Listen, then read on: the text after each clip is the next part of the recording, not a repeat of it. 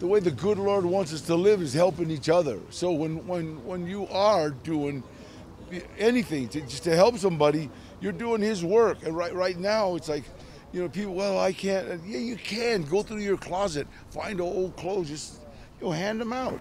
The only people that are really on the forefront are your doctors and your nurses. You know, those guys are real heroes, you know. And we were passing out food at one of the hospitals, and one of the nurses started crying. She said, I haven't been able to go home, you know. She's sleeping in her car, you know, and she's crying because I'm giving her food. You know, it was like, it's really emotional to know that she's putting her life on the line, you know what I mean? And so this is nothing.